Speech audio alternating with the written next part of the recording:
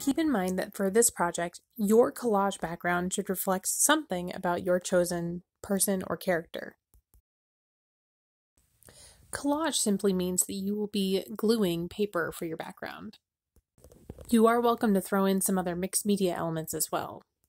Some paper products you can collage with include construction paper, recycled paper, and found paper items, tissue paper, or even handmade items. You are welcome to paint and draw on papers for this.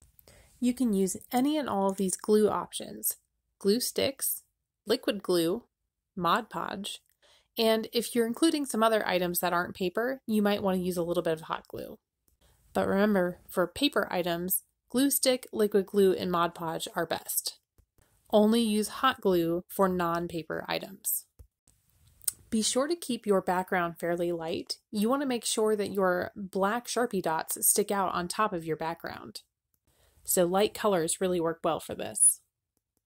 Lastly, I encourage you to check your collage arrangement before you glue anything down. So lay your transparent sheet on top of your collage just to make sure everything is as it should appear. Okay, so for the background behind my Kevin picture, I have a couple different solutions I want to walk through. This first one I'm going to use Mod Podge.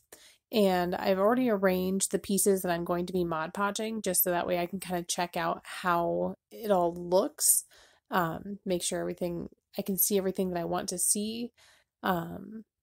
I'm going to solve a little bit of the issues here in the center of his face later, but right now I just want to get all these glued down.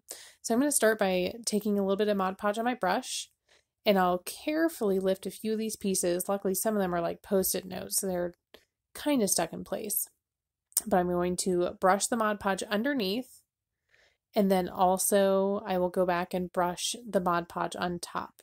Because if you remember from the journal workshops, the Mod Podge is sort of like a paper sandwich. You want to put the Mod Podge underneath the paper and then also seal it with a layer of Mod Podge on top. Now I'm going to work on lightening up some of the center area. I want to sort of push back some of this stuff that's in the center of Kevin's face. And one of the easiest ways to do that is to actually Mod Podge some tissue paper on top. So if you take a light colored tissue paper, and then just Mod Podge right on top, you can build layers that you can still see through. All right, now I'm going to take some found elements that relate to my character and arrange those.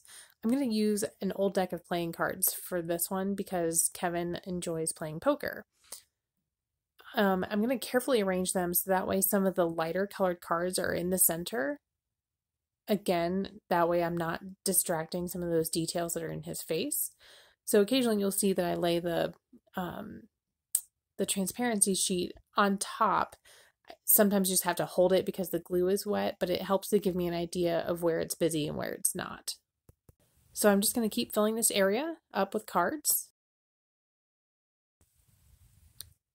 And okay, I like how that one looks too. Now I do want to encourage you to think about things besides just paper that you can arrange in a collage-like manner. Fabric can sometimes be really interesting to use. I have this little piece of an old shirt that my husband was getting rid of. It kind of looks like a button-up go-to-work shirt. So I'm going to hot glue this to my base board. I'm going to go ahead and secure it to all of the edges here. Because this shirt is thin, I want to make sure to use things like a popsicle stick when I'm smoothing down the shirt on top of the glue. All right, I'm really happy with where the buttons and everything turned out in relationship to his face. So next I'm going to work on creating some extra pieces I can lay on top. I found these sales receipts that I filled in to reference things from the TV show, and I arranged them so that way they go around Kevin's head. Our next step coming up is about how to put all these layers together with a frame.